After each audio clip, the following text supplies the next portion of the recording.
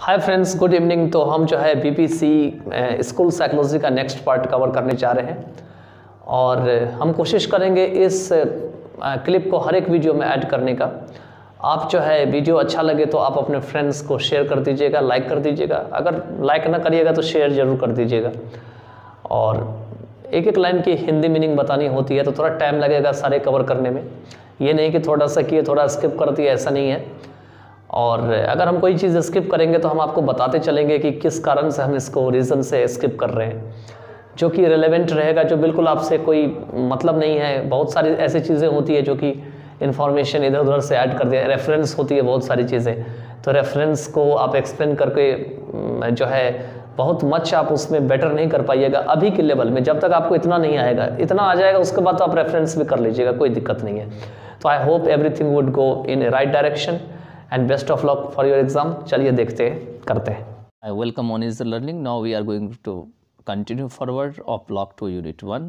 In this part of the video, we'll only take two parts, 1.2.3 and 1.2.4. So now you can patiently watch. तो चलिए शुरू करते हैं। यह है लाइफ स्पैन स्टडीज़ से। ये लाइफ स्पैन स्टडीज़ क्या होती है?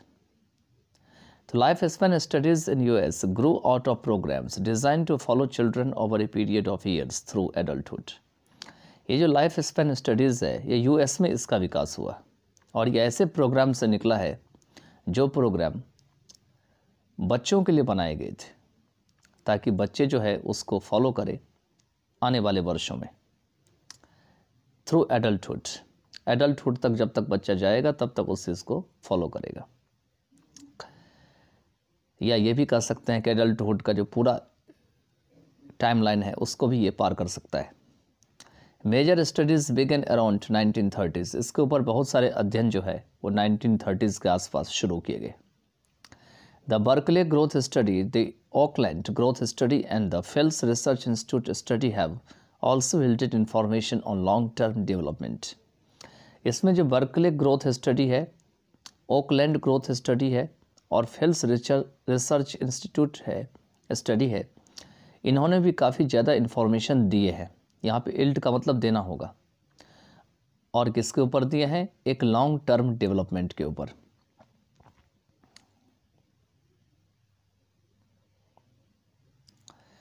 जी Stanley hall 1844 to 1924, one of the first psychologists became interested in ageing. कहते हैं जो पहले बहुत सारे साइकोलॉजिस्ट में से एक जो साइकोलॉजिस्ट हैं जिनका नाम जी स्टेनले हॉल है, जिनकी जन्म 1844 में हुई थी और 1924 में इनका डेथ हुआ था। इन्होंने एज जो होती है, एज कैसे कैसे बढ़ती है उसके ऊपर में काफ़ी इंटरेस्टेड हुए थे और उन्होंने बहुत सारी बातें उनके ऊपर बताई है। इन 1922 ही published a book on senescence. उन्होंने 1922 में एक बुक पब्लिश किया जिसका नाम था senescence. The last half of life, मतलब सेनिसेंस ये पूरा बुक का नाम है, senescence the last half of life. 60 years later, Stanford university opened the first major research unit devoted to aging। और 60 years के बाद क्या हुआ? स्टैनफोर्ड यूनिवर्सिटी ने पहला जो है मेजर रिसर्च जो है उसको खोला, यूनिट को खोला और इन्होंने अपने आप को एजिंग के ऊपर डिवोट कर दिया।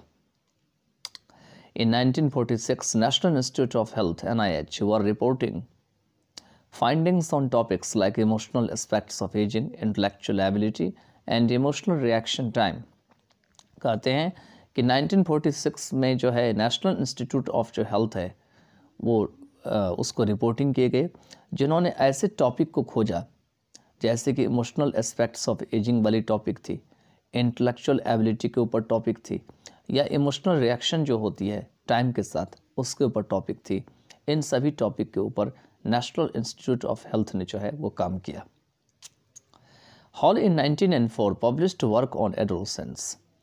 हॉल ने क्या किया? यही हॉल है जी स्टेनले हॉल जिसके बारे में बता रहे थे। इन्होंने 1904 में जो है एडोलसेंस के ऊपर वर्क पब्लिश किए। वर्क का मतलब यहाँ पे हुआ कोई न कोई कुछ लिखे होंगे इनके ऊपर, विच प्रोवोक्ड मच डिस्कशन, जिसने काफ़ी ज़्यादा डिस्कशन को जन्म दे दिया। प्रोवोक मतलब जन्म दे देना या उसको और आगे बढ़ाना। He also developed a normative approach which is effective in explaining about life span development. उन्होंने एक साधारण सी अप्रोच को भी डेवलप किया जो काफ़ी ज़्यादा कारगर सिद्ध हो सकते हैं लाइफ स्पैन डेवलपमेंट को व्याख्या करने में या एक्सप्लेन करने में। नेक्स्ट जो है वो है 1.2.4 concept of life span development. Life span development का आखिर में कॉन्सेप्ट क्या है उसके बारे में दे रखे हैं। The concept of lifespan development views human development from the biopsychosocial framework. Life span development की जो कॉन्सेप्ट है इसके जो व्यूज़ है ह्यूमन डेवलपमेंट की ये बायोसाइकोसोशल फ्रेमवर्क से शुरू होती है। It is multiple determinant and can not be understood with in a single framework. ये एक मल्टीपल बनाया हुआ तरीका है और इसे केवल एक ही फ्रेमवर्क पे रख के नहीं समझा जा सकता है। नेक्स्ट है the assumptions underlying this concept are as follows. जो अनुमान लगाए गए हैं इस कॉन्सेप्ट के बारे में वो नीचे दिए गए हैं। पहला क्या है, development is a continuous life long process of growing up and growing old beginning eight conception and ending with death. Development क्या है, एक लगातार लाइफ लॉन्ग चलने वाली प्रोसेस है जो कि चलती ही रहती है और बाद में जो है किसी भी इंसान को बूढ़ा कर देती है, ग्रोइंग ओल्ड। और ये चीज़ जो है वो गर्भावस्था से शुरू होती है कॉन्सेप्शन से और डेथ पे जाके समाप्त हो जाती है, ending with death. No single period in A persons life can be understood without knowing what occurred before and what comes after. कहते हैं कोई भी सिंगल पीरियड जो है पर्सनस की उसे नहीं समझा जा सकता है बिना उसके पहले जाने हुए, और जब पहले के बारे में जान लेंगे तभी उसके बारे में हम बाद के बारे में जान सकते हैं, व्हाट कम्स आफ्टर। आगे हैं development is affected by social environmental and historical changes. Development जो है ये सामाजिक, एनवायरमेंटल मतलब पर्यावरण से संबंधित और जो ऐतिहासिक परिवर्तन है उससे प्रभावित होते हैं। Thus the experiences of one generation may not be the same as that of another। और इस तरह से एक जनरेशन की जो अनुभव होती है वो सेम नहीं रहती है दूसरी जनरेशन के लिए। मतलब हर एक जनरेशन में कुछ ना कुछ नया सीखने को मिलता है और एक्सपीरियंस भी डिफरेंट हो जाती है। Life span development does not consist of one series of changes in behaviour that begins eight conception, accumulates with as and and with death.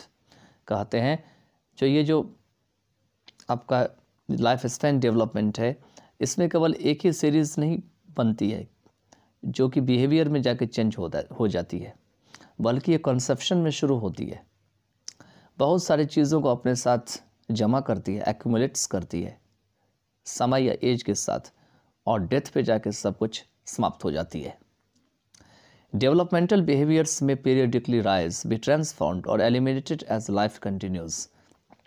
ये जो विकास होने वाली जो बिहेवियर है, व्यवहार है, उसे समय समय पर में जो है वो ऊपर या आगे बढ़ सकते हैं, राइज हो सकते हैं, उसको बदला जा सकता है या उसे जो है एक लाइफ के रूप में और एलिमिनेटेड एज लाइफ के रूप में एलिमिनेट या समाप्त किया जा सकता है, और एलिमिनेटेड एज लाइफ कंटिन्यूज क्योंकि लाइफ जो है वो लगातार चलती रहती है। मतलब बिहेवियर को जो है बढ़ाया जा सकता है समय समय पर में, उसमें बदलाव की जा सकती है, उसको समाप्त किया जा सकता है, क्योंकि लाइफ तो आपको पता है कि एक तरह का नहीं रहता है, यह हमेशा एवर चेंजिंग प्रोसेस होती है। आगे दे रखे हैं इसमें कि न्यू पैटर्न्स ऑफ डेवलपमेंट में cause social change bye influencing society. नए प्रकार के जो डेवलपमेंट का जो तरीका है, पैटर्न्स हैं, ये सामाजिक परिवर्तन का कारण बन सकते हैं और ये सोसाइटी को प्रभावित कर सकते हैं। Even social change can influence development, और कहते हैं सोशल चेंज भी डेवलपमेंट को प्रभावित कर सकते हैं। Making law against the punishment of children at home and in schools is due to its harmful effects on personality development of the child।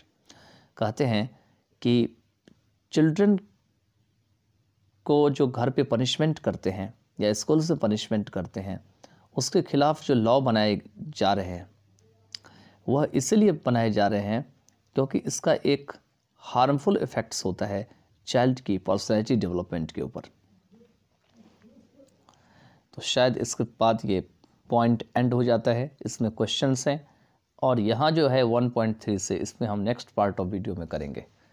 तो चलिए इसको यहीं एंड करते हैं। I hope you would have enjoyed it. Video बहुत short हुआ होगा ये, और देखते हैं नेक्स्ट पार्ट ऑफ वीडियो में क्या सब दे रखे हैं।